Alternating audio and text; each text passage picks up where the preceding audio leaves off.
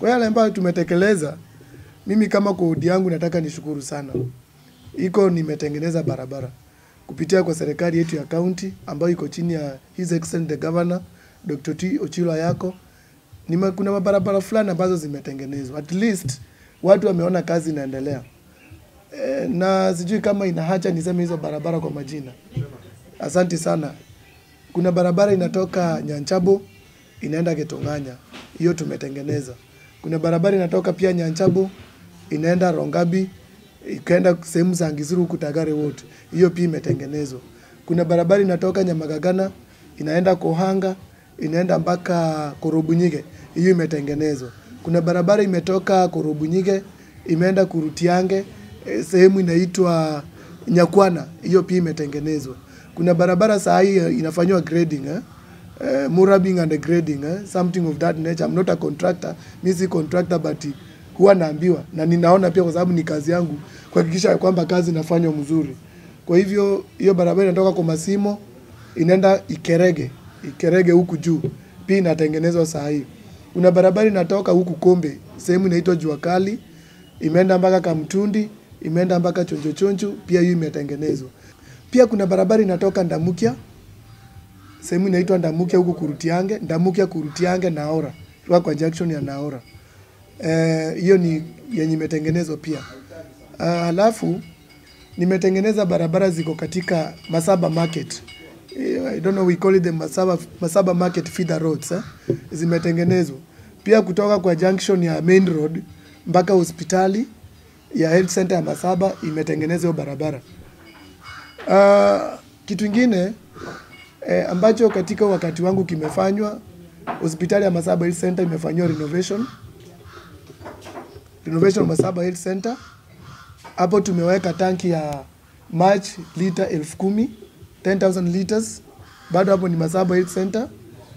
Pia katika Masaba Health Center tumejenga hapo joo yenye iko na just 2 doors speed latrines na iko na bath na pia iko na urinal pit something of that nature. Alafu saa hii as I am speaking tunafanya installation ya maji, equipping and supply of water, Kohanga water borehole. It is a water borehole that we are going to supply water for at the distance of almost 3 to 4 kilometers from the center where the borehole was drilled. Around 3 to 4 kilometers. So saa hii kazi inaendelea huko. At the same time tumejenga Nyamagagana a very nice latrine ya milango 6. Tumetengeneza boda shed 3. Moja iko Onyarobiro, moja ingine iko Nyanchabo na ingine iko Kurutiange. Boda sheds Kurutiange, Nyanchabo, Onyarobiro. Alafu hiyo ni wakati huu. Alafu kuna wanasema kuna nani ya basari unaangalia pale. Mambo na basari nataka kwanza pia nimshukuru governor. Kuna mambo katika upande wa elimu nataka kumshukuru governor wetu pia kwa kutusaidia hapo. Wakati tumeingia watoto wetu hawakuwa wanapewa basari.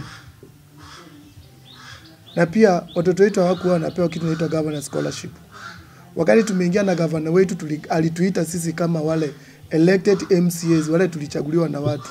Tukakaa naye tukamwambia kuna kilio kinatoka kwa wazazi wetu sana, especially kwa wale watoto ambao wanatoka kwa familia zisizokuwa na uwezo. Vulnerable families, orphans and even the widows, families that have their husband died. So na kushukuru governor wetu kwa sababu alikaa na sisi tukafanya hiyo maneno pamoja. Tukakubaliana ya kwamba katika ile mgao wetu wa county tutaweka kitita kidogo cha pesa kwa ajili ya kugharamia karo ya wanafunzi wetu ambao hawana uwezo kujimudu kuingia katika shule na wasome.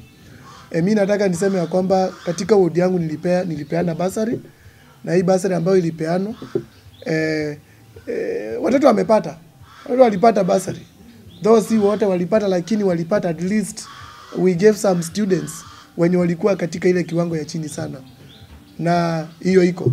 Upande wa governor scholarship inashughulikiwa. Governor alisema atapatiana, na nimeona already kuna zile mikakati wameweka kutafuta watoto ambao hawana mbele wala nyuma wasaidike. So we appreciate our governor for that. Na pia mimi nikiwa area MCA, kazi yangu ni kufanya oversight role, kuhakikisha kwamba wale watoto wanapata bursary ni wale watoto kwa kweli hawana mbele wala nyuma, ama zile familia zenye hazina uwezo. Hiyo ndio kazi yangu, na kuhakikisha kwamba wakati budget imekuja pale bungeni, nimehakikisha kwamba nimefanya what we call thorough scrutiny. Tumefanya ile budget ambayo ni nzuri, ambayo it favors the common mwananchi. That's what we normally do. Yes.